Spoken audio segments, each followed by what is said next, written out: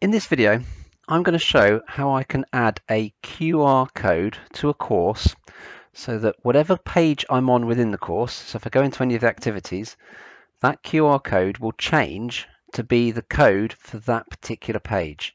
Now, where this is very useful is if you're teaching in a mobile environment, so let's say in a sports setting or something like that, and you want the students to access certain pages probably on their phones, rather than trying to tell them to navigate by click here, click here, click here, if the teacher can find it on their phone, bring up the QR code, then the students in turn can come around and quickly scan the code using their phones and then get to the desired page. Now, there are various kind of QR code plugins in the plugin store, but none of them quite worked the way that I wanted to. So the way that I've created this is actually using the filter codes plugin, which I've mentioned before in previous tutorials, and if you haven't come across it, it's absolutely superb. So get that installed, get it enabled, and then we can do some clever things.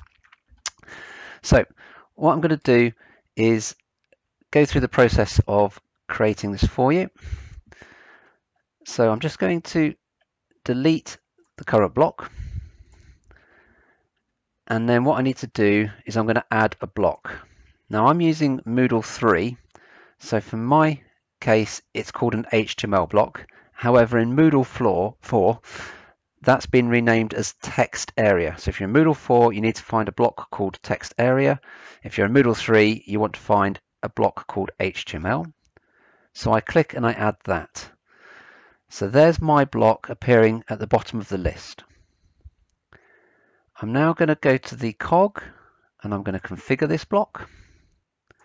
I'm going to give it a title, so I'm going to just put it in as QR code. Now, the way that filter codes work is you enter what are called tags, and then they display based on the contents of those tags. So the first tag I'm going to enter is this URL inside curly brackets. Now I'll just save changes and you'll see what that does. What that's done is it's showing the URL of this page. So that's the URL of the page and it's showing that there. If I go into an activity, that's the URL of the activity. Oh, I haven't made the block available, but when I make it visible on all pages, it would show up changing that. I'm going to come back in and I'm going to edit it.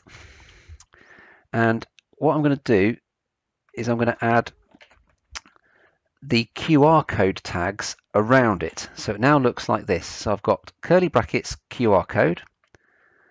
I've then got this URL tag, which we saw before. I'll just make the screen slightly bigger so we can see it. And then I've got the closing QR code tags. So it looks like that. I'm going to save changes.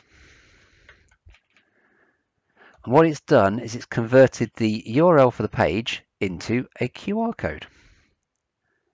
And then finally, I'm going to go into the configuration, and where it says where this block appears, at the moment it's showing any type of course main page. I want it to appear on any page within the course, so I save changes.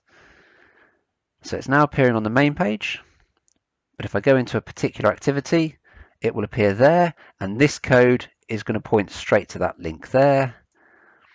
And if I go into a different activity, you get a different QR code, which is unique to this code here. A very, very simple technique, but potentially very powerful. Now I've added this at course level. If you were a site admin, you have got the option. You could actually add this at site level and you could just force it so it appears right through the site, so it appears on every single page. You could also, if you wanted, set it so that the teachers can access it by going into permissions. And where it says view block, you could have it so that the teacher can see it, but you could set it so that the students don't. But personally, I think there might be uses for a student if they've got multiple devices and they're accessing it on a computer, but they want to get to the same page on a phone. Well, it would actually be useful for them. So I'd probably leave it visible to all. The only advantage of removing it is just to make it a little bit less cluttered for them.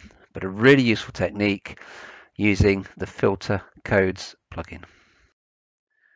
I'm Dave Foord. If you wish to get in touch, then please look at my contact details on the screen. I'm based in the UK, but I work with organisations all over the globe, providing consultancy, training and resource development services, mainly in the areas of Moodle and Tatara.